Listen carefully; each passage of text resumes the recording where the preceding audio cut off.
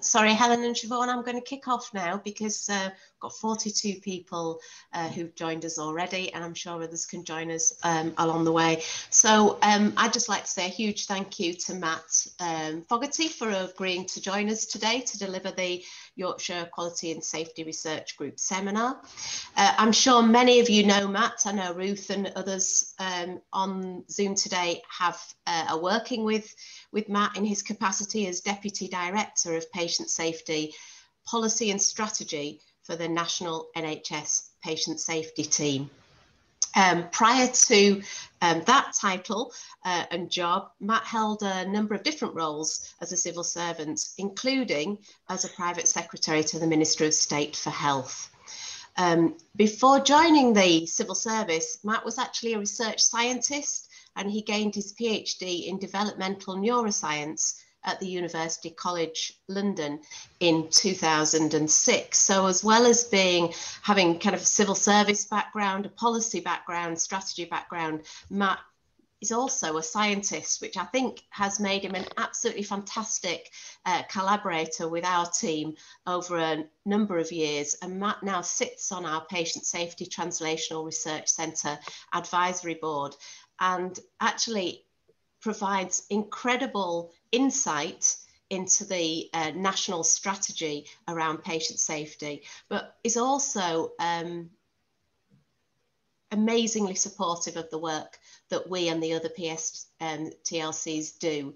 And I've known Matt for a long time now. Matt first joined me in a project to look at patient involvement in patient safety.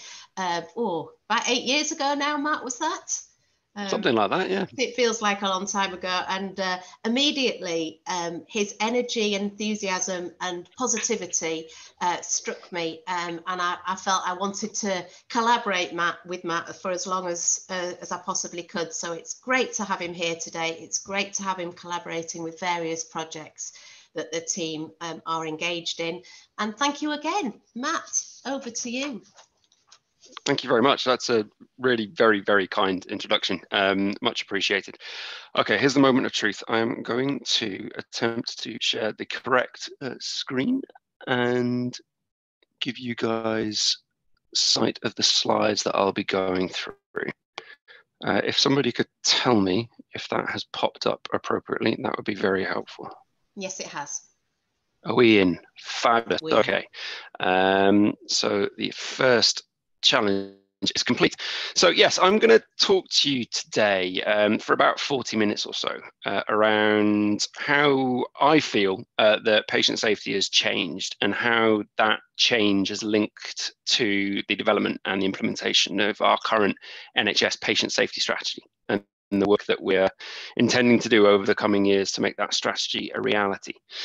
I'm going to start by referring to sort of 4 key thinkers that I've taken some inspiration or some insight from.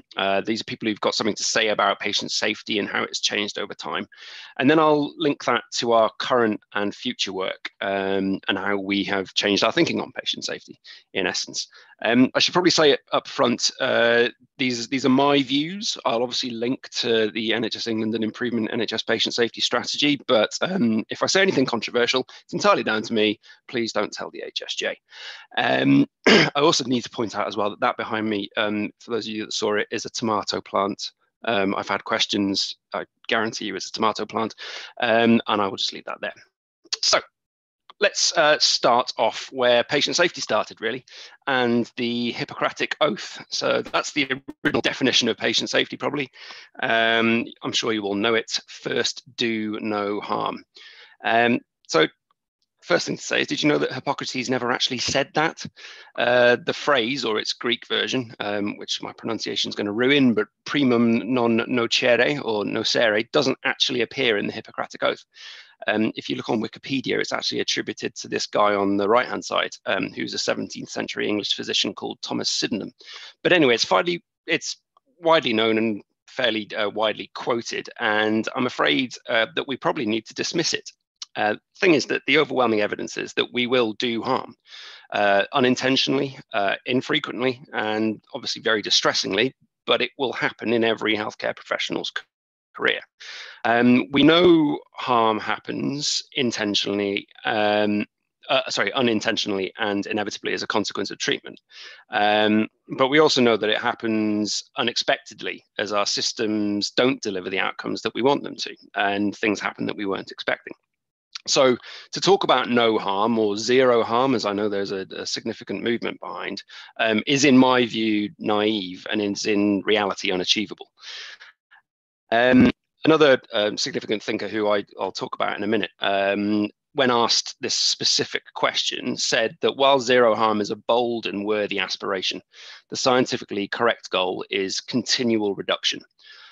All in the NHS should understand that safety is a continually emerging property and that the battle for safety is never won, rather it is always in progress. So instead, what I'm proposing is that we should look at what we know about harm, how it comes about, and how very often we avoid it coming about, and then take that insight and work with it to reduce risk. So if you do want to quote Hippocrates, I quite like this second quote of his that I found online. Science is the father of knowledge, but opinion breeds ignorance. And my first main point is therefore that we need to acknowledge that harm happens. Our role is to reduce the risk to patients, and remember that risk is defined as the frequency of something happening multiplied by the impact of that thing happening. For my next thinker, I'd like to start with what we define as patient safety in the NHS. So hopefully you can all see this definition, which looks familiar to you. Patient safety is the avoidance of unintended or unexpected harm during the provision of healthcare. Simple? No, not really. In fact, it's fraught with problems. If you just take a look at that first line, unintended or unexpected harm, these concepts are often conflated with an equally problematic concept of avoidable harm. How do we identify harm that is intended and that which is unintended? How do we recognize harm as opposed to the features of a disease or a condition that have led to a patient seeking help from us? Sometimes it's very obvious, but there are a lot of patient safety issues where it's much less clear. Lots of safety issues exist in this kind of grey area where we can't be sure if something was truly avoidable. And part of that is because a lot of healthcare is risky and can indeed be dangerous. We use powerful drugs, we cut people open, and we're dealing with people who are vulnerable both physically and or mentally. So this is where I'm going to talk about aviation. No safety presentation is complete without an aviation comparison, and I'm going to argue that it's fairly tired, to be honest. This table, which is probably a little small for you to read, but I'll put the reference, it's from a paper by Kapoor et al. It rather neatly debunks the comparison between safety in healthcare and safety in aviation. And you can see here some of the important differences between the two industries. I think there are two key ones I want to highlight.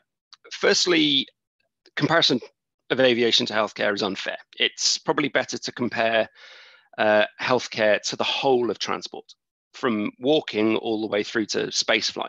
That's a fairer comparison that illustrates the breadth and range of activities that are involved in healthcare. The second point I'd want to make, and that's quite important for the argument I'm going to make in a minute, is that it's fairly obvious when aviation goes wrong. Success for an aeroplane is the safe delivery of a group of passengers to their destination, and anything that risks that, or an unexpected failure for the passengers to arrive in one piece, if you like, is a clear safety concern. In healthcare, on the other hand, if you take 200 people as they embark on a healthcare journey, they will all have different destinations. Some of those will be death or lifelong disability or ill health, and some will involve a full recovery. But we won't know which ones will have which outcomes at the start. So it's often hard to know who got to where they were supposed to go. Let's use an example. How do we know, for example, if a patient who has a blood clot following an operation has developed that blood clot because of their underlying medical condition, because of the impact of the surgery on their overall health, or because they missed a dose of their prophylactic anticoagulant medication? We simply don't know. Okay, so let's think of a second person to help us illustrate this point. This is Robert Liston. He's a very significant person in the history of healthcare because, amongst other things, he helped introduce us to the idea of anesthesia in surgery, which I think we can all agree is a generally fairly good idea. There's a book called Great Medical Disasters, written by a guy called Richard Gordon, who describes Liston's work in quite some detail. I'm going to quote from it because basically the book says it better than I ever could. So apparently Liston was an incorrigible bustler, even for a surgeon. He eschewed carriages, visited his patients on horseback, and loved hunting. He was 6'2" and operated in a bottle green coat with Wellington boots. He sprung across the blood-stained boards upon his swooning, sweating, strapped-down patient like a duelist, calling, "Time me, gentlemen, time me," to his students. Everyone swore that the first flash of his knife was followed so swiftly by the rasp of saw on bone that the sight and sound seemed simultaneous. To free both hands, he would clasp the bloody knife between his teeth. Clearly, comparisons to any current surgical staff in the NHS are to be discouraged, and particularly from our perspective, because he's probably the most dangerous surgeon in history. This book goes on to describe Liston's most famous case as follows. He amputated the leg in under 2.5 minutes. The patient died afterwards in the ward from hospital gangrene. He also amputated the fingers of his young assistant by accident, who also died afterwards in the ward from hospital gangrene. And he slashed through the coattails of a distinguished spectator who was so terrified that the knife had pierced him that he dropped dead from fright. This was the only operation in history that we know of with a 300% mortality rate. Imagine trying to explain that to the CQC. But I don't think anyone would have expected Liston to have been arrested or even struck off at the time. His practice was considered cutting edge, and the poor outcomes that he achieved were expected. In essence, the harm was expected, but it illustrates how our expectations have hopefully moved on. If we think of another example, bloodletting is another lovely old wood cutting. Bloodletting was the practice of withdrawing blood from a person's veins for therapeutic reasons. It was a kind of go-to method for any physician trying to help their patient back in the day. And according to the internet, has been around as a treatment for about 3,000 years. It looks barbaric to us, of course, but at the time, people genuinely believed that they were doing the right thing. So again, we have different views, albeit separated by a significant period of time, about what constitutes harm. If we think about a more modern equivalent, how about stroke care? So 30 years ago, if you had a stroke, an ambulance would come and get you. Well, we're not sure how quickly they would come and get you because it was before we started measuring and monitoring ambulance response times, but they would come and get you and they would take you to the nearest A&E for assessment, where you'd almost certainly be admitted and where you'd be cared for, we would all hope, with the very best of intentions. If you had a bad bleed or a clot, you would probably have suffered significant disability, probably for the rest of your life, really. That's what happened to my grandfather. I never knew him as an able man because he had a stroke just before I was born. He could barely walk. He had impaired hand and arm movements, particularly down one side, and problematic speech until the day that he died, which was almost 20 years later. If he'd had his massive stroke now and was taken to the local district general hospital and simply cared for compassionately, we would have to declare a serious incident.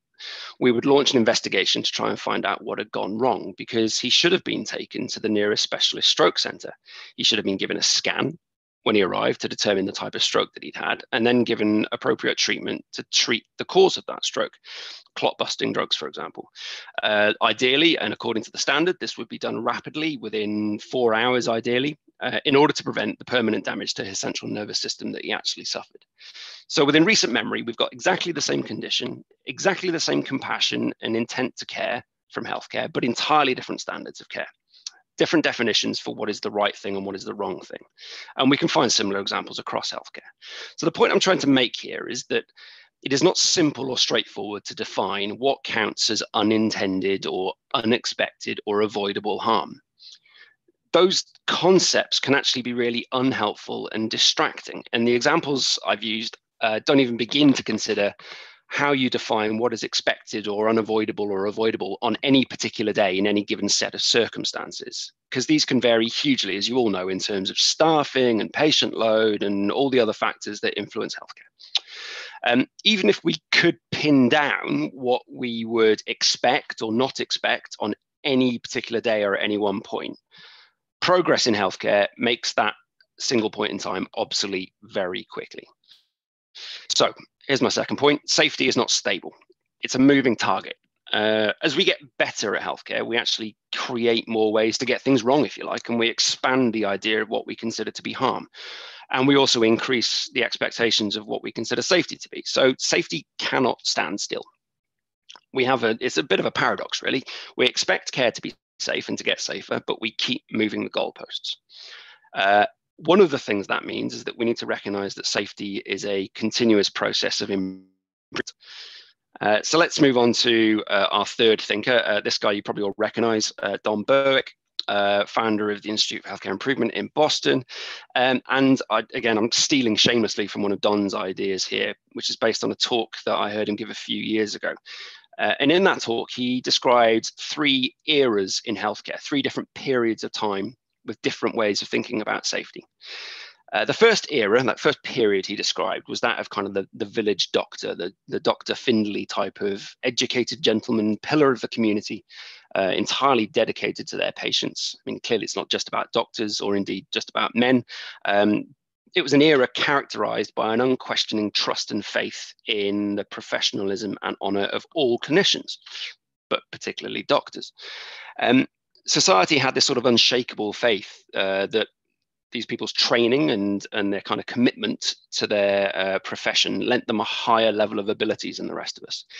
So in this first era, healthcare is considered entirely beneficial. We believe that its practitioners have special knowledge that's inaccessible to the rest of us. And so society as a whole kind of concedes privilege to these professionals and makes them out almost to be superhuman, and therefore allows healthcare to be entirely self-regulating. Particularly because it was felt that it had to be, given that no one else could possibly understand it. But as we know, no one is superhuman, no one is infallible. So eventually we started to realize that things were not perfect in healthcare and they were going wrong. And if you look back at the 60s, 70s and the 80s, we had a variety of examples of this. We had probably the most famous, which is the thalidomide scandal. We had individual organizational problems at places like Ely and Normansfield. A little bit later, we start to get into the period of the Bristol inquiry, Harold Shipman, Beverly Allett, and obviously more recently still, we've had Mid-Staffs, Morecambe Bay, and all the other examples that I'm sure you could all refer to. And society in response demanded that something had to be done. So Don described that we move into this second era of healthcare, which is characterized by a belief that the only way to ensure and assure the delivery of high quality care is to hold humans to account for their failures. We need to believe that no one will be safe unless they're effectively scared of being punished for not being safe. We start to believe that they will be safe and continue to get safer if we shout at them when things go wrong. We subject them to scrutiny and inspection, and we measure everything that they do and every outcome that they achieve. And we kind of believe that they will only do their jobs well if we incentivize them to do their jobs well. And, we create things like incentive payments. So the second area is basically a belief that it's external forces that force people to do their job better. And we've almost completely rejected this earlier notion that people have a sort of innate goodness and desire to do a good job. And there's obviously a conflict between these two eras. And I think, potentially that conflict is in part mirrored by what people who work in and around healthcare have felt over the last decade or more. This feeling of being overburdened, over-scrutinized, mistrusted, and this kind of breeding of resentment. And it goes both ways. Those overseeing healthcare, so including politicians and regulators, are also sort of driven to this feeling of suspicion and feeling suspicious about the system that they're overseeing, and they feel resisted and they feel sometimes helpless and disempowered and unable to ensure high quality care is delivered. So Don argues that we need to move to a third era. So this is where we try and resolve the tensions between these two earlier periods of healthcare. We need to do some of the things that were characterized in both eras, but reject the poor things. So we need to measure what really matters, and we need to be transparent about data. Really critical one is that we need to recognize that healthcare professionals are equal to patients in the pursuit of quality healthcare. No one is better than anyone else. We need to use improvement science as a core delivery process. And fundamentally, we need to reject division. It shouldn't be about managers versus clinicians or the NHS versus politicians, because division is corrosive. Don told us that we needed to keep what is good about the first era and what is good about the second era. We should protect and celebrate that kind of professional pride and the commitment to science. and the core ethos and altruism that sits at the heart of healthcare, which is about benefiting others. But we should also protect transparency and not lose sight of the fact that there does need to be accountability for the rare occasions where people behave badly through their own choices. But over everything else that we retain from the earlier periods, we need to put on these third era concepts. So that's kind of my third point. We need to move away from sort of simplistic notions to a more nuanced and balanced approach. Which begs the question, what can underpin that move and help to get to this third era? Well, this is where I'm going to refer to Caitlin Moran, who's not normally associated with patient safety, but I think she says something quite important here, which is where she says that we must recall the most important of humanity guidelines: be polite.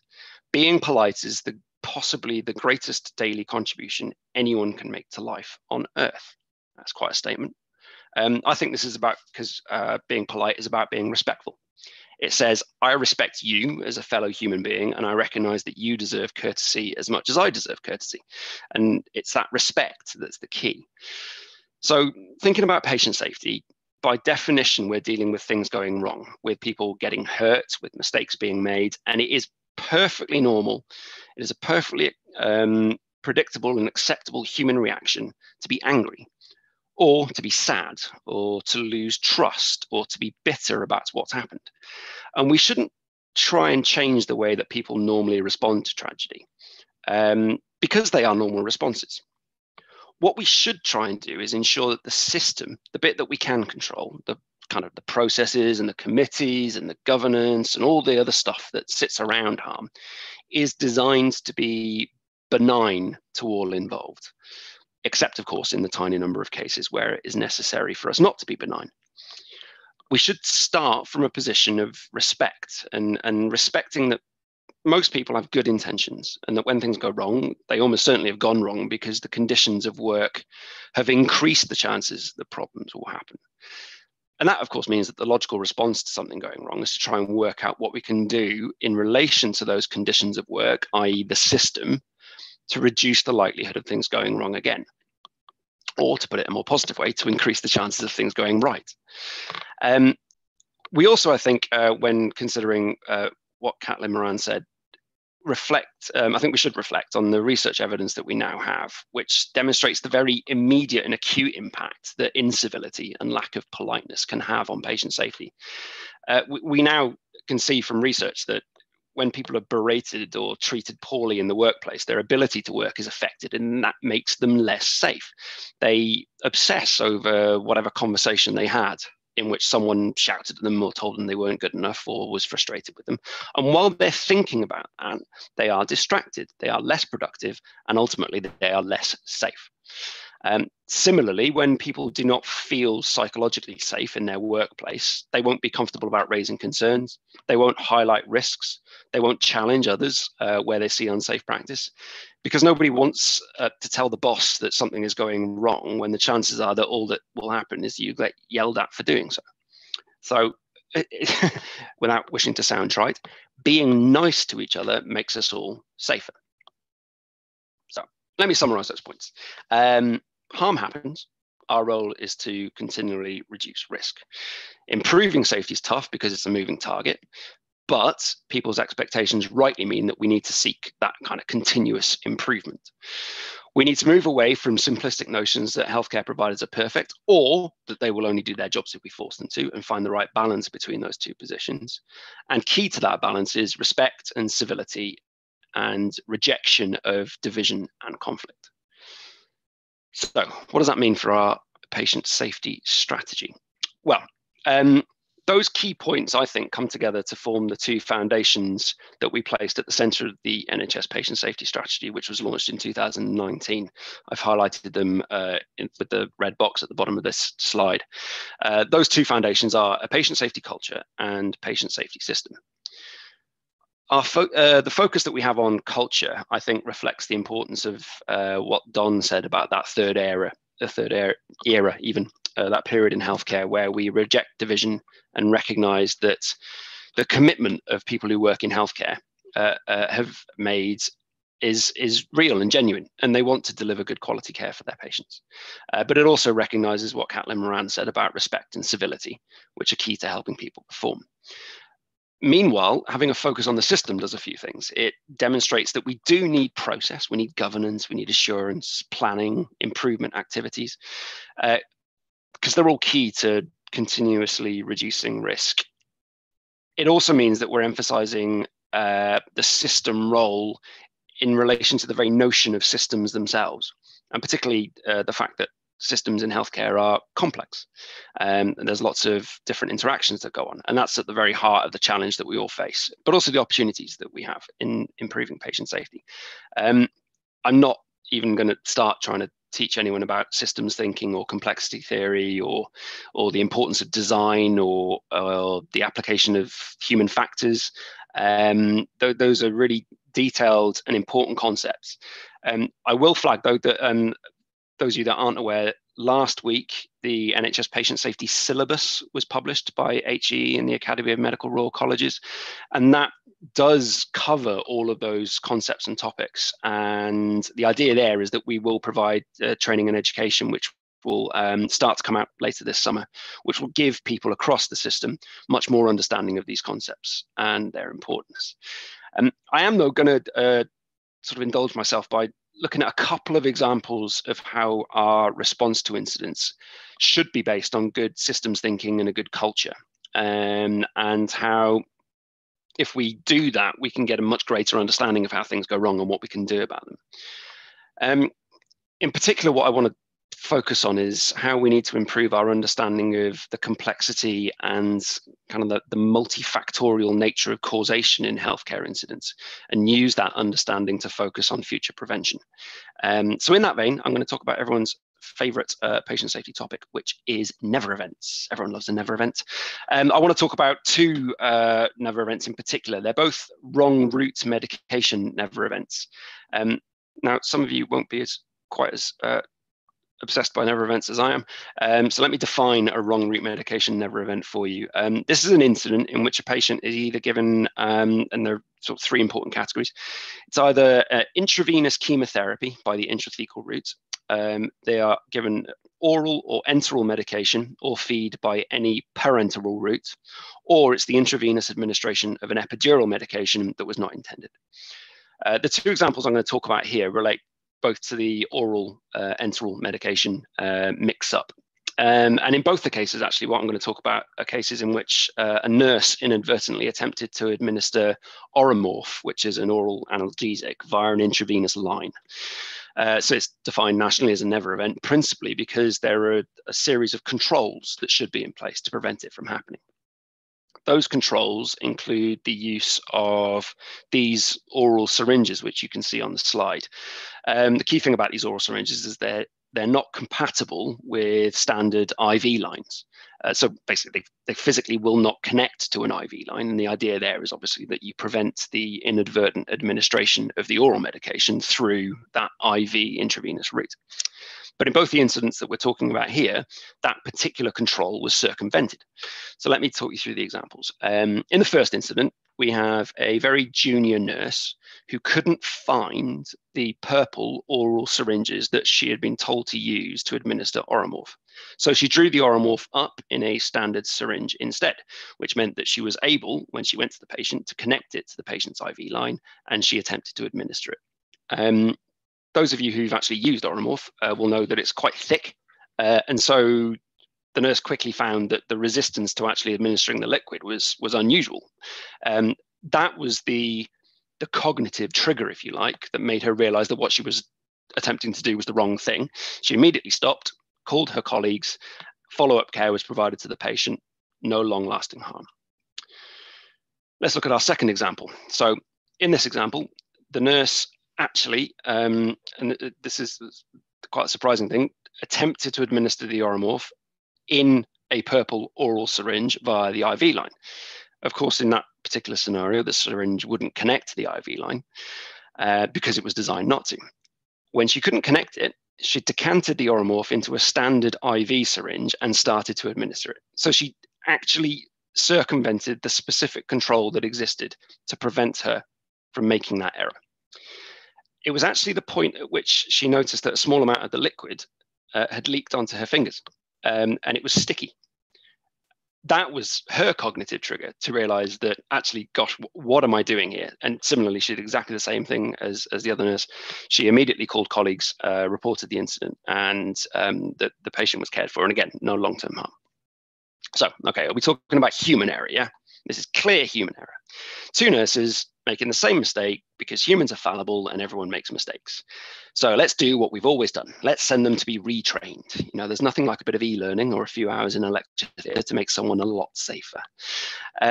Or, I know, let's get them to do some reflective practice. And, you know, we put our children on the naughty step and we send them to their rooms to think about what they have done. Why wouldn't that work for highly skilled professionals? Or the third thing, you know, that we often do is we must share the learning, and what's better for that than making a warning poster? I don't know about you guys, I always take the time to read the 47 different posters that are on the wall in the room before I do anything. I know you're going to all recognize those strategies, and I know you're all going to recognize that they fail on various counts. The biggest failure, of course, is that they assume that the last person to touch the patient was the problem. Secondly, they assume that the problem is the same across both incidents. And of course, they're all fairly weak interventions in their own right. Actually, they're not identical incidents at all. I know they shared lots of similar features, but what happened in both cases was very different with a range of contributing factors. So let's go back to the incidents. In the first one, this is the one with the relatively junior nurse who couldn't find any oral syringes.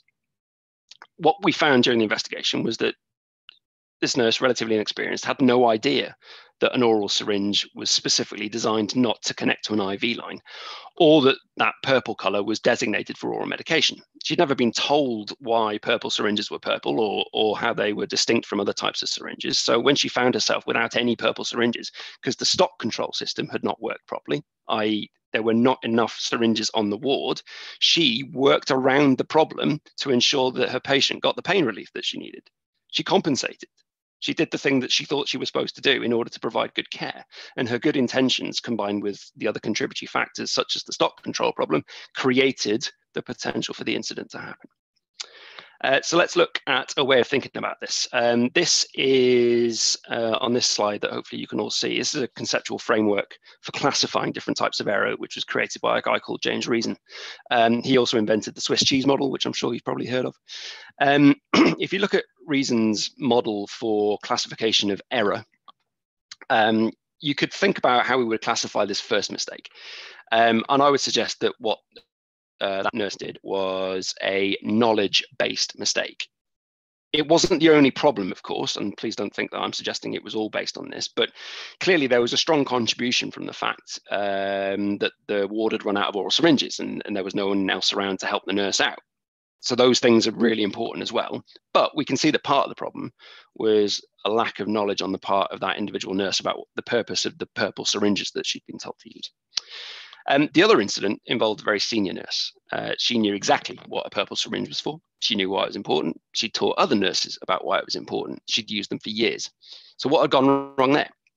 Well, when she talked about what she did that night, she couldn't explain it. She had administered this medication many times. But this time she didn't do it properly. And afterwards, when she was asked why, she couldn't for the life of her understand how she'd made such a basic mistake. But crucially, when she was telling people about the incident, she also told them that earlier in that day, she'd received some very distressing news. And she'd been thinking about that all day and was very distracted by it. So when you combine the fact that it was late at night and there was a lack of other staff around to help her out, it was her distraction that was a critical factor in what she did. Her head was, effectively spinning with the news that she'd received, and she was probably acting on autopilot. So we classify this as a slip. It's an attentional failure. It's an unintended action. What's the point in me suggesting that we classify these actions or incidents? And the point is because it helps us think through what we need to do in response. Please don't think that I'm ignoring the fact that there are multiple factors involved here. But we can see that there are some key things that we might want to do. In the first incident, relatively junior nurse, didn't know why a purple syringe was purple. That suggests there's a problem with staff understanding of existing safety measures. So clearly we should start by asking other nurses, do you guys know why these syringes are purple? Has anyone taught you about these safety interventions, why they exist? What other safety strategies do we have in place that we've never actually explained to anybody? Should we do something about induction or training to consider whether or not we can increase people's knowledge of the reason that sits behind the safety intervention? And of course, let's look at staffing levels. Let's look at stock management. Let's think about all the other ways that we can avoid a similar situation arising. With the second nurse, training's entirely pointless. She knows, she's trained other people. There is absolutely no point in undertaking training with that individual. And there's no problem with stock here either, because she was using an oral syringe and then changed what she was doing.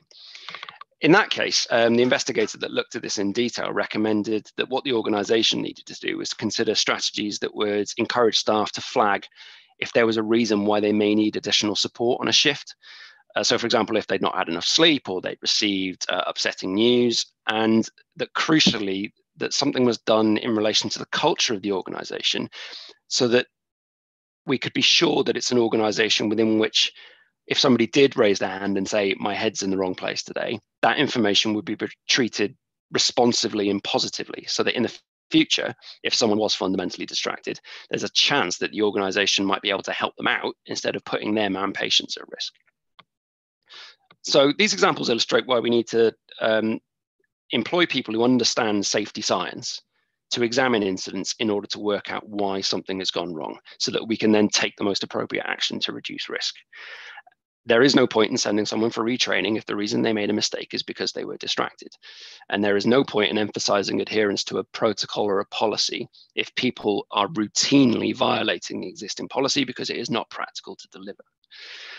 So in these examples, sorry, excuse me, understanding how to reduce risk, excuse me, required this sort of sensitive and supportive work with the staff involved, using good investigation, good understanding of systems and human factors and error theory.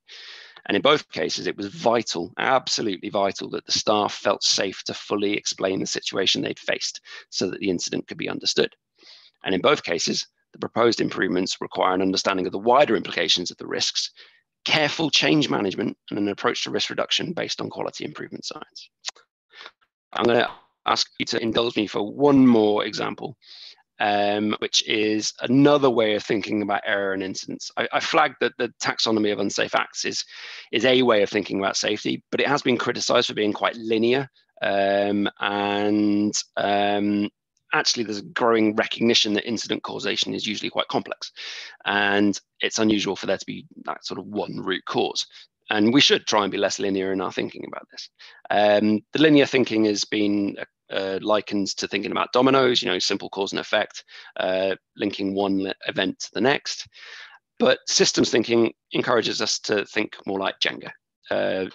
Hopefully that's fairly easy to understand metaphor. In Jenga, while it's clear which was the last block to be removed, which caused your tower to fall over and your kids to laugh at you because you're rubbish at the game, actually, it was all the blocks that you removed earlier that created the conditions for the tower to come down.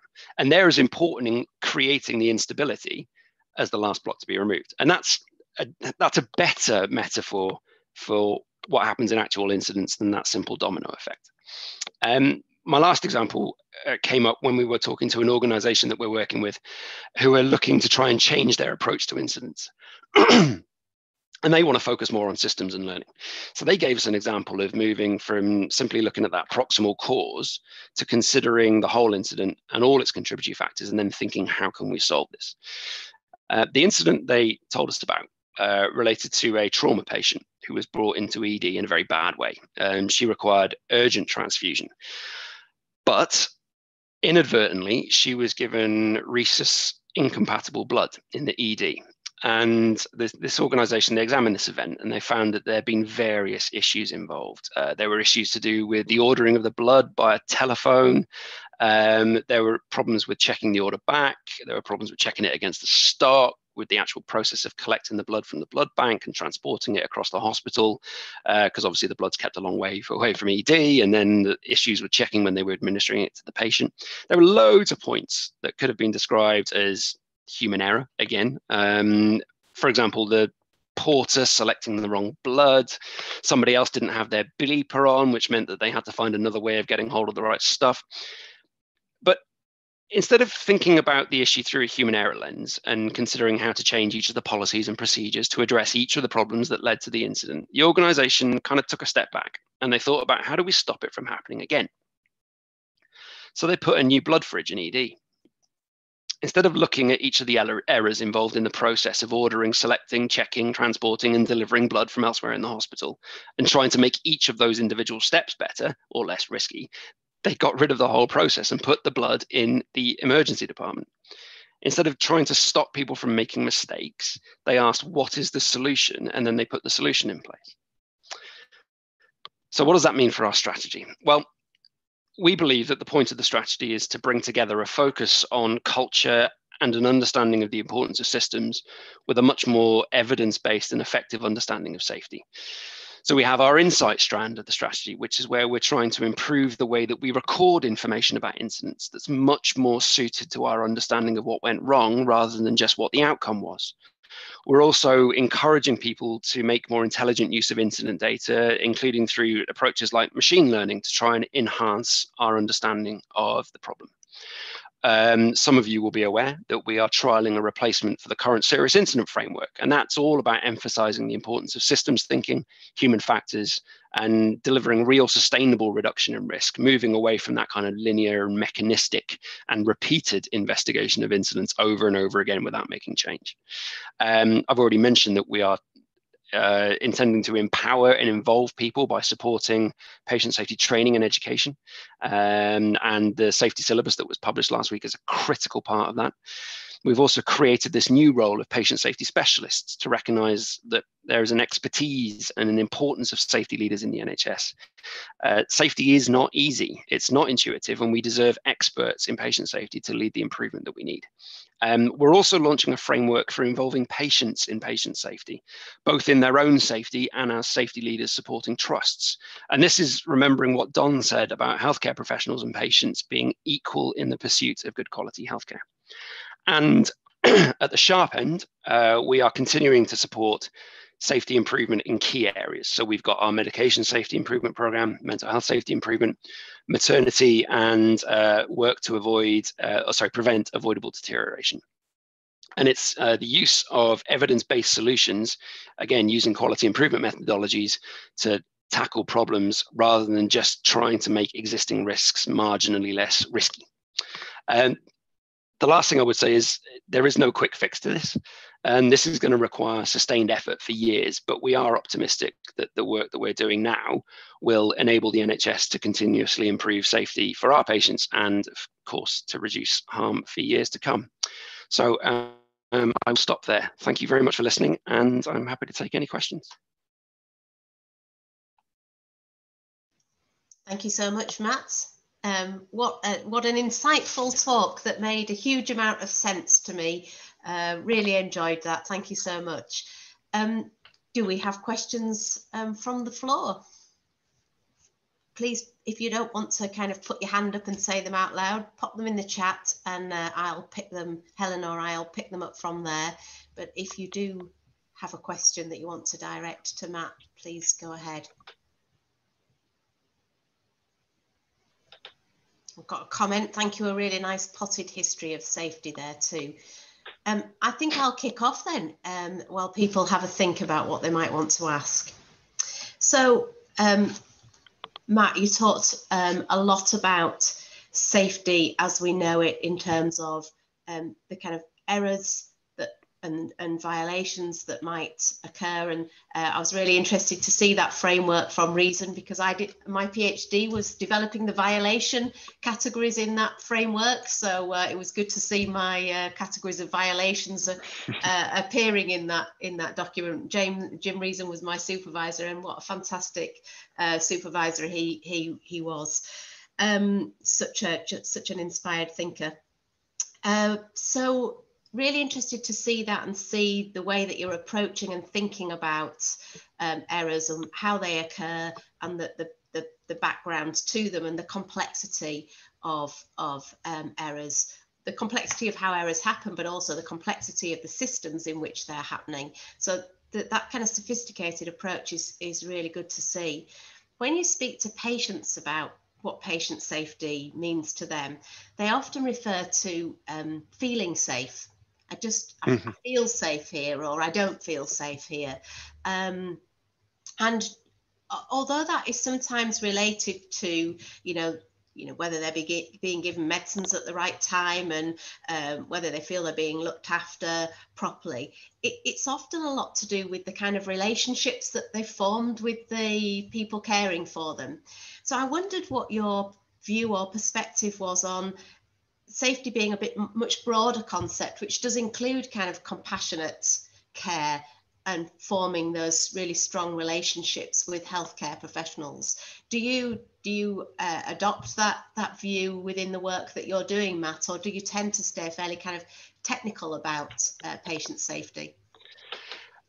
There's a real challenge in that, because as is the way with large organizations and sort of national functions, particularly the one that I work in, you do have to have you have to draw boundaries around what you do effectively, so that you can be clear about whose job is this and whose job is that, and that the queries go to the right place and the responsibility is done by the right people, and you don't have overlapping, duplicative, or sometimes even obviously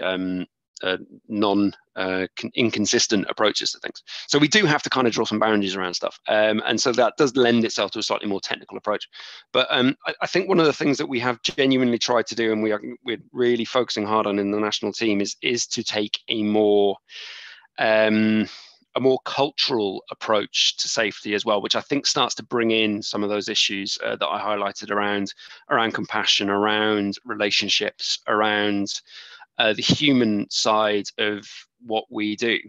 Healthcare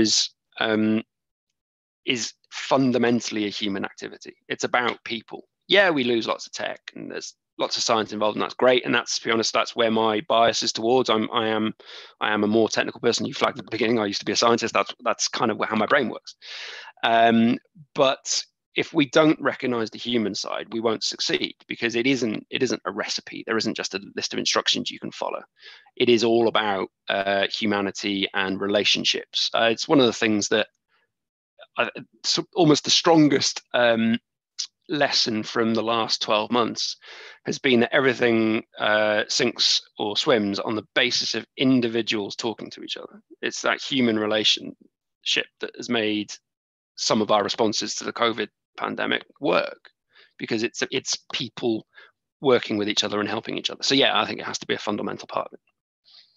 Thanks, Matt. So getting some really nice comments in the chat as well. So thank you so much for the syllabus, for the talk, and for the syllabus that was released last week. Just wanted to feedback how useful this is from a higher education perspective, as I've been trying to implement more of this info into teaching, but some academics that haven't been in clinical roles for a long time and still clinging on to an older safety culture. So really, really good to hear that feedback. And then a question here from Jane. Jane Ahara, who you know, how do we support people to move away from the framing of zero harm and never events and think more about emergence of error in complex systems? That is tricky, not least because I am still responsible for a policy area called the Never Events Framework, which does take a fairly blunt view of issues like preventability and avoidability, which I've clearly just described in a way that suggests that I don't necessarily subscribe to that view. As with a lot of things, you need to recognize the reality of the position that we find ourselves within, which is where, like it or lump it, there is a tendency to see things as black and white. That's easier for people to grasp. It's entirely understandable. We all do it. We particularly do it in areas that we don't really understand. We're all very good at making judgments about areas of the world that we're not experts in black and white terms. And it's only when we become more expert in something that we realize how little we know and how difficult it is. I think it's one of the main motivations behind this real focus on people and giving them skills and the training and education, and also recognizing the expertise that's necessary in this area. Because one of the reasons that we were keen on this as part of the strategy development was work that we'd done in the preceding years to go out and talk to people and understand what they understood about safety, and realizing that, you know, very often we put people who are brilliant clinicians in the position of management, who are brilliant managers in the position of managing safety, assuming they can do it. Why do we make that assumption? Why do we assume people understand this complex technical area just because they're good at something else? Actually, no, let's train. So I think one of the keys to answer Jane's question is to give people more of an understanding of the complexity that's involved through training and education, so that they realize themselves that, yes, okay, we have a never events framework, but if you read carefully what it says, it is trying to find that nuance. It is pointing out that, you know what, there are a whole bunch of things that we should all have done because we've all been told to do it, and there's clear evidence that it works. And a lot of the time when things have not gone to plan, it's because we haven't actually done those things that we were told to do. I mean, HSJ did a report a couple of days ago. I don't know why I keep plugging HSJ, but anyway, a report a couple of days ago on the fact that we're consulting on a new alert around misconnection of air and oxygen lines and removing airflow meters to prevent that from happening. And in part, that's because we put out an alert saying, please stop using these things, please take them away. And actually it wasn't done to the level of fidelity that we would want. And actually in that scenario, it is a clear and obvious solution to a risk.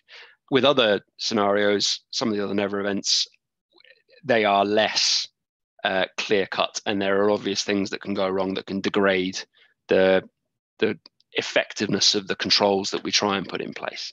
And we're looking at that as well. It's worth flagging that, we recently removed the extraction of the wrong tooth from the never events list, because the controls that are in place don't work as well in that scenario, because you've got, people have a very variable teeth. The physiology of the mouth is quite variable between different patients, so the nomenclature is non-standard, the recognition of the right site and the wrong site is non-standard. You can't mark teeth like you can mark other operating sites, and mainly the only person that can see what they're doing is the operator, the surgeon, which means that there's fewer visual checks from others in the room that the right site is being operated on. All of those things, kind of have a cumulative effect and degrade the controls, meaning that that's less of a preventable thing. Hence, it's been removed from the list.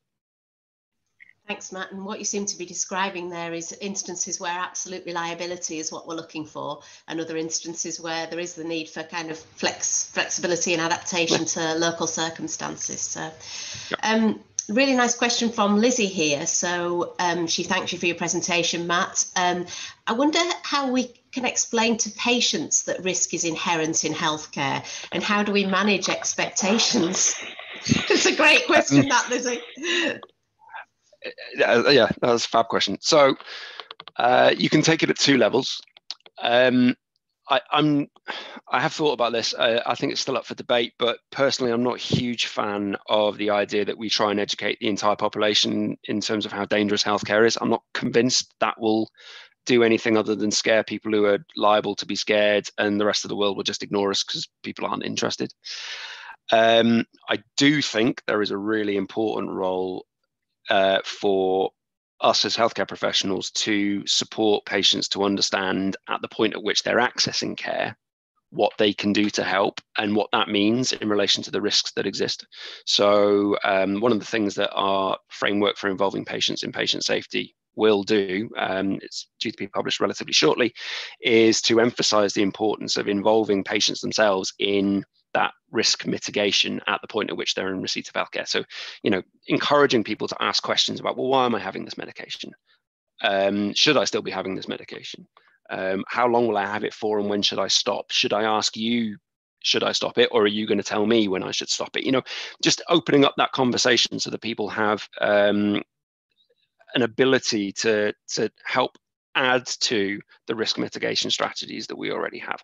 I think that's absolutely vital. I don't think it's necessarily a matter of scaring people with horrendously high numbers of, or have you any idea how risky it is to be involved in healthcare? But I think most people will accept that medications are not entirely benign. They can have side effects. I think actually again, COVID has demonstrated a need, and I think society has got more interested in and understanding of the balance of risk. You just look at the debate that's been ongoing around vaccination side effects. How many people can you talk to now who suddenly start talking knowledgeably about the risk profile of a COVID vaccine versus the risk profile of the contraceptive pill, for example? People suddenly knowledgeably talking about the risk factors involved in having a blood clot from one versus a blood clot from the other. That's all about risk, and public understanding of risk has been enhanced by this last 12 months.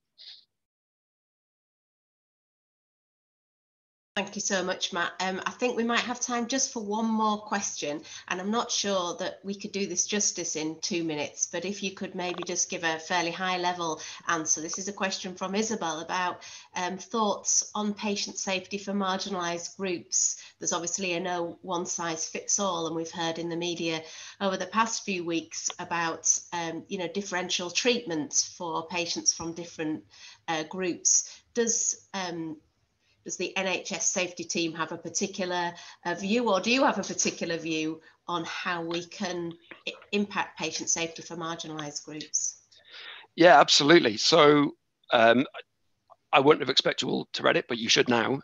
The update to the strategy that we published in February. So we committed when we first published that we would annually, or thereabouts, review and revise what the strategy committed us to do. And so the latest one of those was published in February of this year. And in that, one of the big changes that we made was to include a whole work stream around safety inequalities, looking at all aspects of inequality across the safety arena.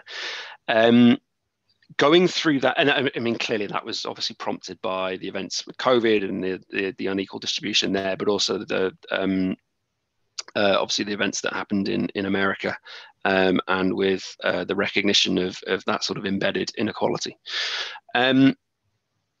Looking at that challenge illustrated clearly to us, firstly, that we didn't have enough information. There are very clear areas of evidence and information that demonstrate health inequalities within our system.